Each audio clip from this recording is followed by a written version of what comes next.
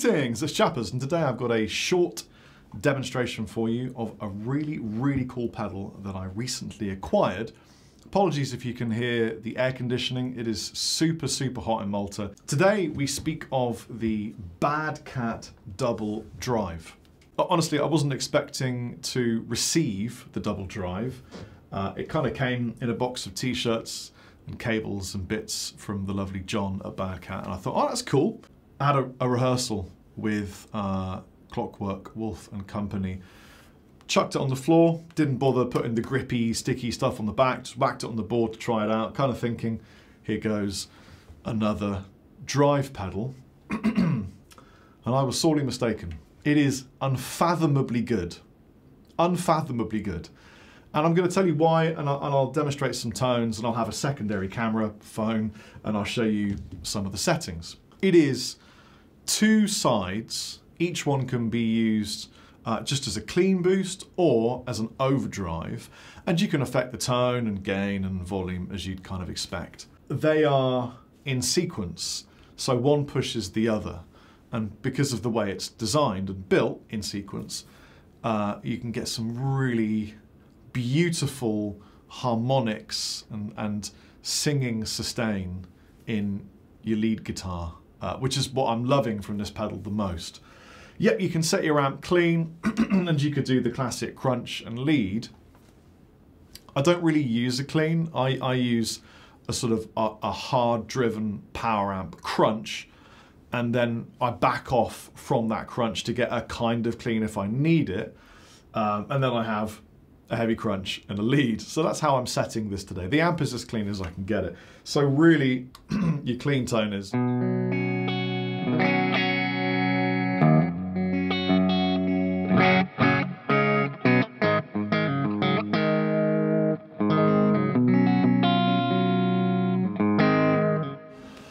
But if I bring in all of the volume on the guitar,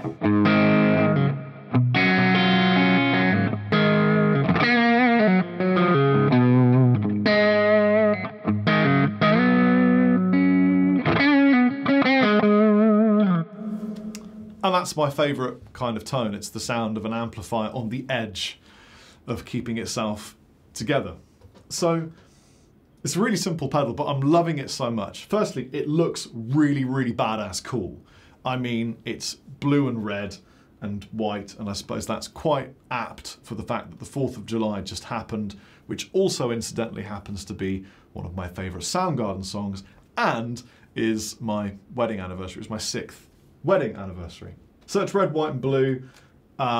It's by BadCat, who you should know and love by now. They are absolutely fantastic, and I'm very excited to announce I have a new role with BadCat as kind of a clinician, ambassador, guy that will tour around with them, showing off some of the products in America and hopefully at some point in Europe. So let's start with channel 1 of the double drive. Going in here, it goes into this one, and then it goes out, and I'm using an RD1 by Victory. I'm using it as a non-master amp, so it's full volume and hardly any of the gain, which gives you that non-master setup. So what I'll do is I'll activate this camera and show you exactly how I've set this as per instructions from John, who was 100% correct. So here's channel 1, and you can see the output is just sort of, you know, it's set there. The tone is just nudging in, the gain is off. This is key for the way that John told me to try it first of all. And then I've essentially mimicked that on side 2. So no gain at all. We're simply using the output to drive the preamp section of the RD1 amplifier. So without the double drive, here's how a little bit of lead playing would sound with my current setup.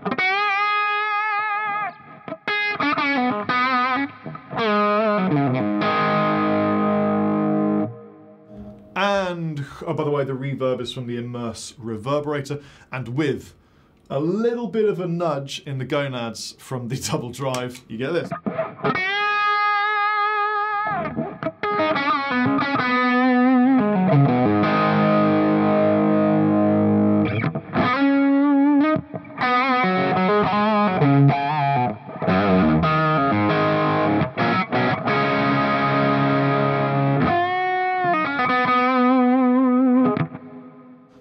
So it's doing the smallest amount of work. It's allowing it to go over more into saturated kind of gain territory. If I just nudge that up to half of the available output, and the tone, so I'm kind of halfway and almost halfway, you soon take it into a little bit more of what you want.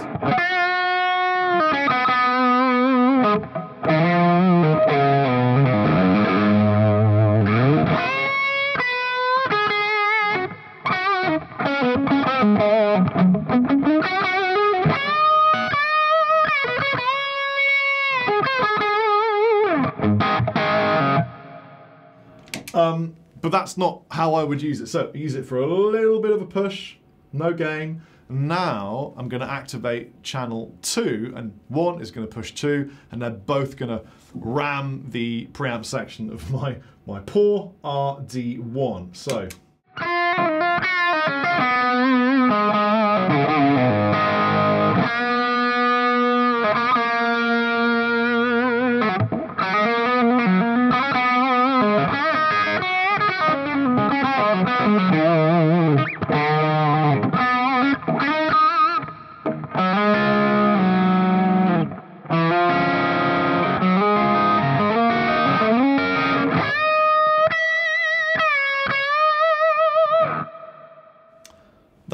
It's frankly a beautiful tone, and it's quite natural sounding. It's not colouring the amp in any way, really. It's just making my amp have more channels and do a bit more than it would normally do.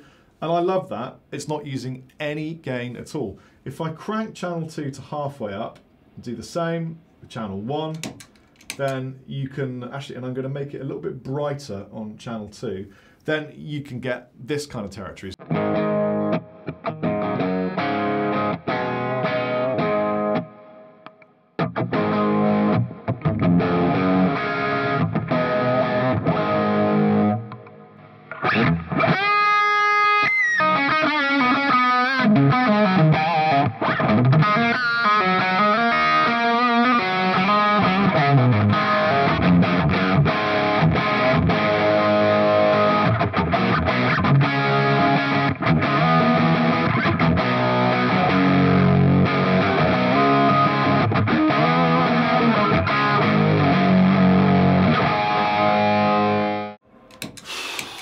Man, that is severely tasty.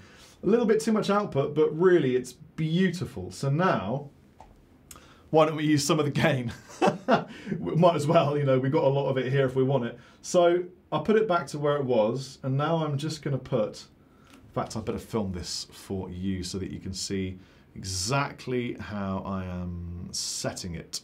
So here we are with the channel set the same, but now I've put that little scotch of gain in here, and I'm going to give channel 2 just a little bit more. And actually, I'm brightening channel 2 just a bit more as well. So the only difference really is more tone, more brightness, and a little tiny bit of gain from each of the channels. Okay, so let's just really quickly remind ourselves, nothing.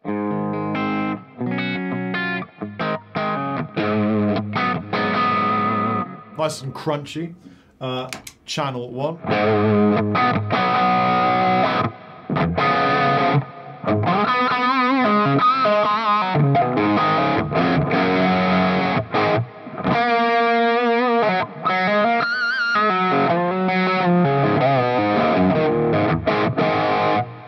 And lead boost. I've got a tiny bit of in the background, but the amp's driven loud.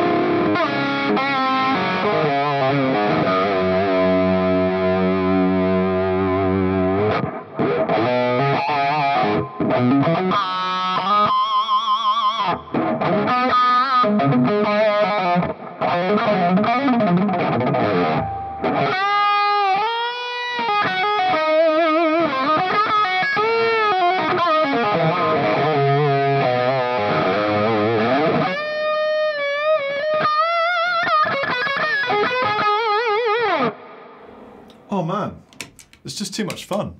It's really a lovely sounding pedal. With the gain, all that happens is you get this little notch in the mid.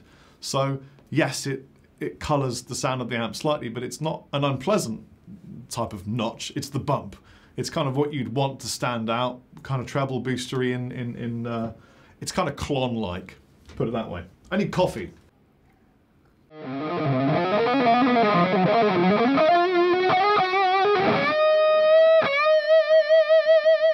Just for a little bit of a changer, humbucker, ML1 Pro X. Chapman has 20 of these left, just arrived, all being set up. I have laboriously named every single one of them because these are the last ones ever to be manufactured for the 10th anniversary. So if you want an ML1 Pro X, they're at the Chapman HQ right now, being set up by Andy and Pablo. They're absolutely stunning. The necks came out mega roasted, bird's eye. Anyway, I've set this up to more of kind of a Vi Satch type, long saturated tones, a bit more gain, a bit less volume. So as you can see, I have cranked the output. I've added more tone than before, a little bit less output for this one, brighter, and again, more gain. And this is going to give me that Satch vibe, soaring kind of lead tonality with a bit more reverb and delay from the Immerse reverberator.